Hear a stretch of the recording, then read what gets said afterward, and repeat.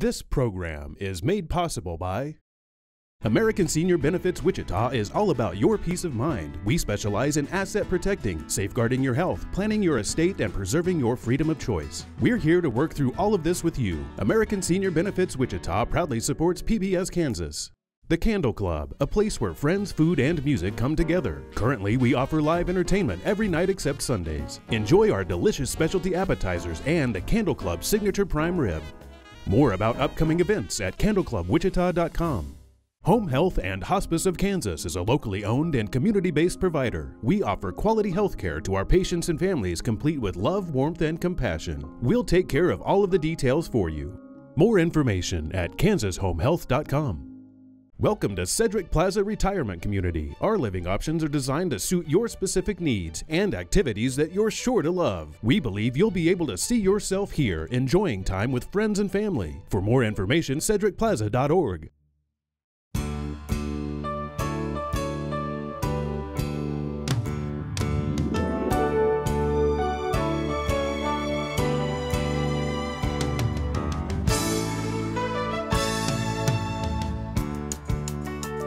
Welcome to Empowering Seniors. I'm Catherine Ambrose, and on this episode, we're talking about transitional moves. We're covering everything from downsizing out of your first home into an apartment to active adult living. And I'm here with Sharon Clark. Sharon, welcome to the show. Thank you. So, Sharon, I understand that this is your second move. Yes. So tell us a little bit about your history and your first downsizing move. Well, I was alone for about 3 years after my husband passed away, and my daughter encouraged me to move out to somewhere where I could be more active. After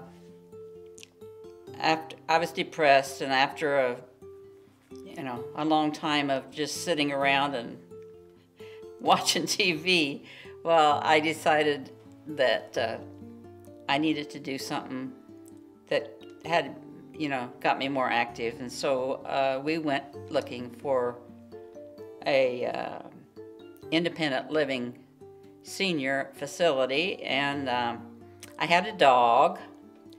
And so I wanted him to have the best that he could have and still be in an apartment.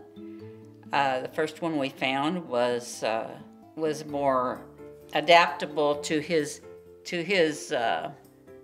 activity, and I could go out my front door and let him out in the yard and didn't have to do any stairs or elevators or anything like that. And that was very appealing. And I was there a year and a half, and he got along well and I got along well, but some of the facilities were questionable, so we went looking for another place, and some place that would still take Rowdy, my puppy. I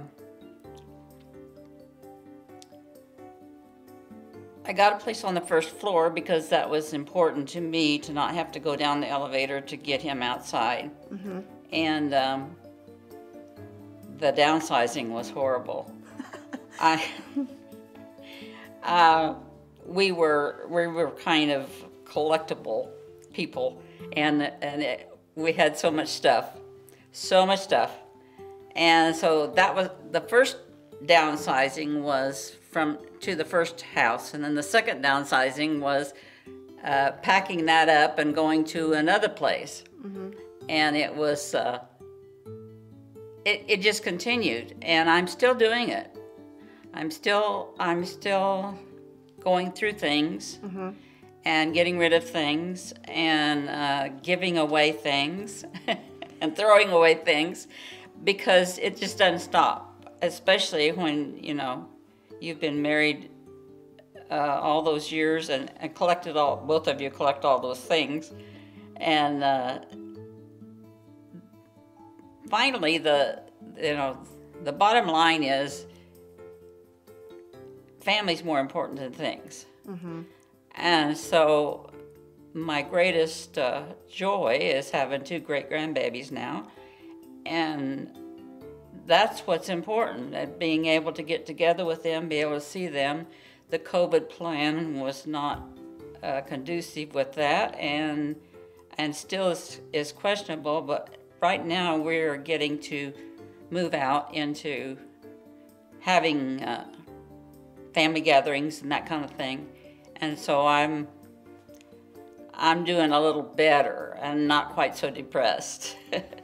So Sharon, you had a lot of help from your family. Do you feel like very many people have that kind of help? In my 2 different places where I've lived, it has been really sad for me to learn stories about people who have no one. Mm-hmm. And I'm finding that's more true than not true, because even if they have families, the families don't want to help, or the families are absent, or the families live in another state. So what would you tell some of those people that might be watching the show that don't have that kind of help? What kind of advice would you give to them? I'm one that has to say, do it yourself, but I know that's really hard for some people. So I would check with the director of different facilities and say, I don't have any help to help me find out this information. Will you help me? And they would be glad to, I'm sure. And I'm sure they would here, but I'm sure they would at any other facility, because that's their job and they want to find help for their seniors. Mm-hmm. I'm sitting here with Debbie Shirky. And Debbie, thank you so much for being on the show. Thank you. And you've helped your mother downsize twice now. Twice, yes. Quite the adventures, we should say. Okay, so what prompted a downsizing move for your mother? Well, my stepdad died in 2016, and Mom had been by herself then for about 2.5 years. And she was bored, lonely, wasn't always eating the best. And so we just started talking about, if we go find some place that has activities and things to do, and they could help you with some meals, and that's really what prompted it, was just mostly the community, but also a little bit of help with food and diet and stuff like that. By community, were you hoping that she'd make friends? Friends, and we understood, I hadn't done a lot of investigating at that point, but we understood that most of the communities, the senior communities, have different things going on and activities. And so I began researching that and found out that to be true. And we started visiting and going to different facilities. It was very important to her. She has a dog, or had a dog. Mm-hmm. And she wanted to be sure that they would accept her pets. And many of them do accept pets, we found out. And so we found a location that we thought was going to work for her. And we began the packing and the boxing and the giving away, and oh my goodness, it's a lot. But it's so worth it, because it was something that was going to make her life better. And how was the process, like shopping together and going through things at the house? Was that, I would imagine that's a very memorable experience in different times you had with your mom. Yeah, it was. We had a good time. We also had it's challenging, I remember when we were unpacking at the first place, I was like, okay, Mom, you got 8 glasses. You got to only keep 4 of them. And she's like, oh my gosh. Because even though you downsize, when you get there, you realize you got to downsize a little bit more. Mm-hmm. And, but yeah, good times. And just, I would go over before that about once a week and pack things up and, just get the process started and just take little bits of time here and there. I set my own schedule so I can do that. And so that worked out really well. Good. And was that your first experience with helping someone downsize?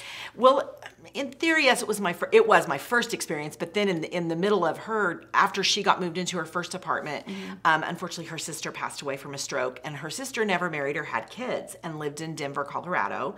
So we spent, and my aunt did live for a few months, and so we spent quite a few months back and forth. And then once she passed, we went there and we had to get rid of everything. We had an estate sale. We cleaned the house out. That was almost a bigger project than with my mom. Yeah, because you had to do everything. Everything. And then my husband and I actually recently downsized too. So I've had a lot of experience with this. It's kind of crazy.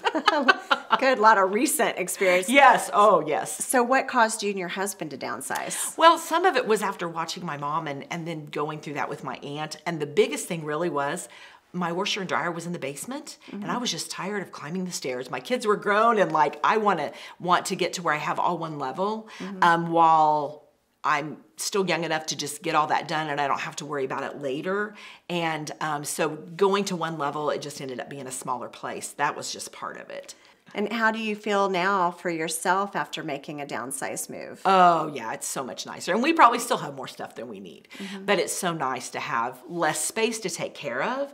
So nice to have less to deal with, you know, stuff wise. And, you know, we just don't need all this stuff that we think we do sometimes. Does she seem a lot happier than what you think she would have been if she Oh, definitely. Yeah, I mean, just imagine living by yourself. And I mean, we see her as often as we can, but we've still got our own lives and our own jobs and our own everything. And so she's got this whole group of friends now at her community that she can hang out with and do whatever she wants to. And I'll come over and she'll be like, I'm up playing cards. If you need anything, let me know. I'm like, no, Mom, it's fine. So yeah, she has her own thing to do. It's great. That's good. Were you ever worried that maybe you'd help convince her to make this move and she wouldn't like it, or she'd have trouble making friends? No. I mean, in my particular case, no, because my mom doesn't have any trouble making friends. And so I didn't really, and I don't convince her to do anything. I mean, you know, we strongly suggest, but she has her own mind and she does what she wants. Yeah.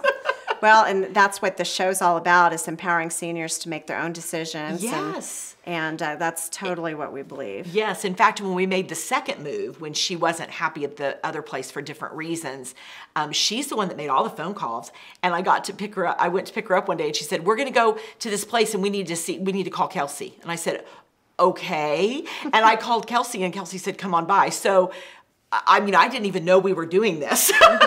And we did it. So yeah, that was pretty cool too. Because she said, I'm doing this. I want to move. This is not working. So, and that's not unusual for people to move into one place and then maybe make a decision to move somewhere else. I've actually heard that now that I, you know, before you delve into this whole senior living thing, you don't really know, but it's just like anything else. You learn lots as you go. I think too, it probably gives you a lot to think about and do, just the whole process of it. I think in a way that's kind of healthy too. Oh yes. And like I said, thinking about our own stuff and downsizing our own stuff because of it. And allowing yourself to let go of things and to dream a new dream and have a fresh start. Yes. A fresh start at any age. Absolutely, absolutely. So have you found the people at the community that are leasing and operating it to be helpful?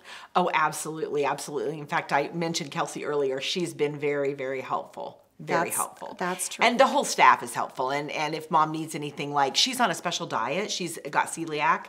And so when the chef found out that she had celiac, he came over and he's like, I'll cook whatever you want. You know, yeah, they're wonderful. Awesome. So it sounds like Kelsey was a big help. And I bet she might have some good help for our viewers as well. Yes. So let's meet Kelsey. We're here with Kelsey to find out about senior living options. Kelsey, welcome to Empowering Seniors. Thanks for having me. You work in a senior living community, so you're meeting families that come check out the place and they're getting their bearings. Yes. So how often do you have maybe a daughter or family member come check it out first? It's probably half and half. With independent living, you're going to hear from the family members first, or you're going to hear from the actual prospect or the potential resident. A lot of times though, I'm working with the daughter and she'll look at the community first and really scope out, find if it tailors to her needs, and then she will say, okay, I love it, but I want to make sure Mom or Dad loves it, so I want to bring them back. Vice versa, you might have Mom and Dad come in and say, I love it here, but I really want my family to come and look at it. I want to make sure that they love it just as much as I do to help me make this decision, because it can be a big decision. I mean, downsizing from a home or somewhere like a duplex or something like that, it can be a big decision moving to an independent living community. So a lot of time having that family support is what really works out best for me too, because I can do some more discovery, find out what they want and what the family wants as well. What about the seniors that maybe don't have family that are local or around to help them? Right, and that happens as well. So a lot of times if that's happening, I love to reach out to the other community partners and experts in this field to help me make sure and drive this whole process and make it go smoothly, because again, it's a big decision, and when it's just you and you don't have someone else to support you, having community experts on your side is what you're going to want. So what are some of the stumbling blocks that people have when they're making a decision? A main one is, I don't want to leave my home. I've lived here for so many years. I don't know if I can downsize. It's just so little. With moving from a home, you have to sell your home and then move into a community. So it's not just as smooth a transition as they would like it to be. So what are some of your suggestions sometimes to help get going? To get going, I always say just make that first call, and follow up around a bunch of variety of communities, because there are so many independent livings around around Wichita area is all I can speak for, but that have different needs and different things that they will enjoy. So shopping each community and being able to find out what fits your needs the best is what I always suggest. And tour them too. Go actually look at them. If you can't physically go in them, ask for a video, or because I know there's FaceTime, all different ways to be able to connect, because I believe that being able to go in somewhere and feel the culture is a very important part of moving into a community. What's some of your most important advice for anyone in Kansas or wherever watching the show that's thinking about these things? What's some advice that you would give? I would always say just start the process early, because it could be a long process. I mean, you might want to take your time, and being able to choose your own community first will take time off of your family's life, and it will keep you healthy. Being able to make those decisions, and I just really encourage people to call and just start the process, because I know it's scary, but getting all that information is the most important thing. And it can be a long time. That's okay. We like to talk with you for years. It's fine. Whatever you need. Well, it sounds like it'd be just fun to go around and visit different communities and gather that information. Yeah, eat lunch there. Go join an activity. Make sure that you tell anyone in the community what you like, so they can make sure and invite you to these things. I mean, you are just as much as part of the community if you're not living there, or if you are, because we always encourage people to come in. It's important. That's nice, so they can kind of test drive and meet come people. Live with us for a little bit, a day in the life. Good, so they can meet some of the people that live there, and they can imagine what it's like and talk to people and find out from them. And I always encourage you to maybe meet a resident or two as well, because then you can really get their perspective as well. What do you think is the benefit of making the move first? Go ahead and move into your apartment. And how does that help? So to me, and I think what I've gathered from everyone else who has done that, is that it makes it less stressful. You can take what you want, because usually there's a lot of stuff that you have that you've accumulated over these years. So you find what's most important to you, and you work with the real estate agent, you work with a downsizing agent, you work with an estate sale, because they're going to be able to help you through that choosing and encourage you what to bring and how to get it all arranged. And it's kind of exciting, I feel like, because you're getting to decorate a whole new empty canvas. And we always say, make it your own, put up pictures on the wall, do whatever you want, make it feel like home to you, and then that makes it less stressful and easier on you.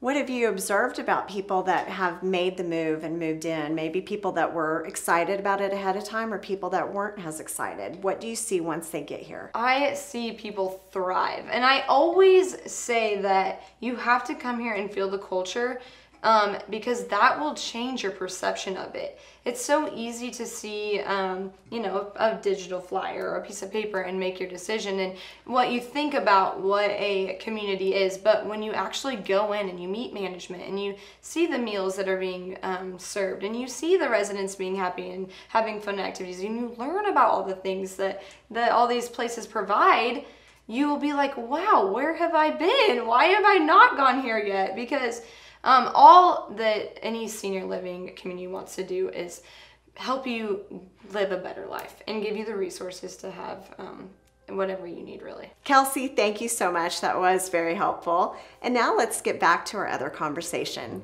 Today we're talking about downsizing into apartment living, and I'm sitting here with Nadine Deerdorf. Nadine, welcome to Empowering Seniors. Thank you. So you're really in the middle of a downsizing move. Yesterday was moving day. Yes. Today resettle. It looks beautiful. Thank you. And so tell us a little bit about your story. How long were you in your last home? Well, I was in my last home about 35 years. maybe 30 to 35 sometime. I hated to leave, but my husband had died some time ago, and I was getting tired of all the maintenance and all the things I had to do that I didn't know how to do. So I decided to look into downsizing and going to an apartment. How long were you kind of considering making a downsizing move? About 8 years. About 8 years, okay. It took me a long time to... In the last 2 or 3 years, what are some of the things that you did to kind of prepare to make the move? Well, I started sorting a little bit because you collect so many things over the years. So I sorted things and gave it away or whatever, you know, and that was hard, you know, but that's what you have to do. You considered moving out of state to be near your daughter in California. And how long were you visiting in California? Well, my last visit I was there about 4.5 months. Wow. It was a long time because I got caught up in the COVID. I couldn't get home. So then when I got home, I really got started in leaving and moving and decided to stay in Wichita. What caused you to decide to stay here? I think it was just all my friends, my church, and my neighbors. I don't know, it was just a lot of things. My doctors. And I mean, the more people you know, the more connections you have with so many things. And so I just decided to stay here. You probably had a lot of choices where you could go. And why did you pick this apartment? Well, it was close to where I live. And I know the area a lot.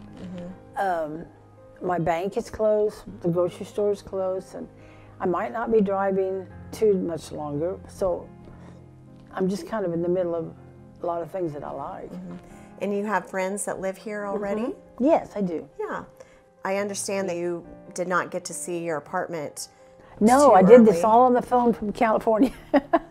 So you basically leased your apartment while you were still in California, and they told you there would be a nice view. Yeah, they told me all about it and told me the square footage, and that I had a nice view to the lake. And I thought, and I wanted on the main floor. I didn't want any stairs. And she just happened to have that day. She said, "You're lucky you just happened to have what you want." Were you surprised at the view when you got to see it? Oh, yeah. It's just beautiful. Amazing. Just beautiful. And how was moving day for you yesterday? Well, it was very interesting. Everything, of course, everything was new to me. I'd never been, well, I'd moved several times, but I had a husband at the time, so I really never had to do anything. He did all the decisions and everything. And I just kind of, you know, but it was very interesting, and but yet it was kind of fun, you know. Once you get your stuff in, it feels more like home. And they got it all done in about 5 hours. Because you had professional move managers. Yes, very good. Oh, yes. And of course, I couldn't have done it without the girls. Were you surprised how quickly everything got put away yeah. and settled? All the boxes are gone, and you just arrived yesterday afternoon. This is the next day, and I had very few boxes around. They've just unloaded everything. When you were thinking about making a move for 8 years, did the thought of going through everything in the house and actually physically moving and getting rid of all the extra stuff, how much do you think that slowed you down? Well, that slowed me down considerably because I didn't know where to start. I had no idea what to do. So that's why it took me 8 years to figure out that I was going to leave. During the 8 years you were contemplating the move, did you imagine how easy it could be? Oh, heavens no. I had no idea. That's why I couldn't move forward, because I knew it was too big a job. So you were stuck. Okay, so you felt stuck there, just too overwhelming. So I'll think about that tomorrow. And then your neighbor helped you find professionals to get it done. I had no idea that there was such a thing around. And your helpers, how long did they spend before move day helping you get ready? Yeah, they were in and out, and yeah, it's probably weird too. Since you didn't have family around or people volunteering to help, you had professionals to help you that helped you think through. what to keep and Right. and so forth, and just pull everything out. They were, yes, very good about sorting with me. And all I had to do was say, no, I don't want this. Yes, I do. They sold some things for you on the internet, Right. and they have other things going into an estate sale, and they helped you get everything here and unpacked in less than 24 hours. Oh, yeah. It was unbelievable. And my daughter was so happy in California because she couldn't be here to help. So, yeah. So do you think if more people knew about those types of services, that it would be easier to not stress and be worried about something for so many years? Yes. And I had mentioned before that I had been talking with my friend in Texas, and she was so impressed with this whole thing, and she said, oh, I wonder if I can find somebody like this in Texas. Well, you got your move done. What do you think you'll enjoy about apartment living? Well, meeting new friends, and I've already met 3 or 4 new ones, and it's just been delightful. It probably makes it more fun just having that kind of view. Well, right. And getting exactly what you wanted.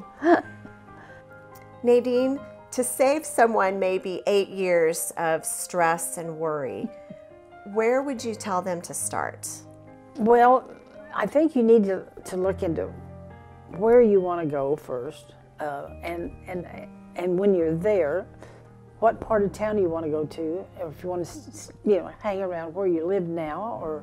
So, has you gathered more information and found out what services were available and what types of apartments were available? Did that make it easier for you to decide? Well, yeah, it did, and of course, and I knew people here, and my mother-in-law had lived here 50 years ago, so I knew all about this area, and I've always lived in this area. Nadine, thank you so much, and I'm glad you're getting settled in, and I hope it's everything that you wanted it to be. Thank you very much. And thank you for watching Empowering Seniors. If you have questions or suggestions on any of the topics that we cover, you can reach out to me at empoweringseniors@kpts.org or give me a call at 316-686-4500. Until next time, I'm Catherine Ambrose, and this is Empowering Seniors.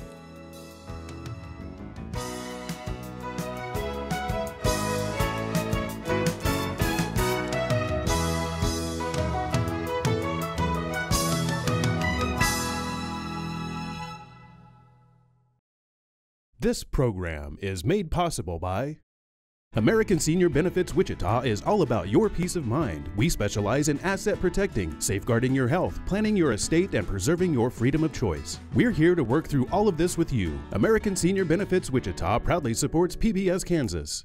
The Candle Club, a place where friends, food, and music come together. Currently, we offer live entertainment every night except Sundays. Enjoy our delicious specialty appetizers and the Candle Club Signature Prime Rib.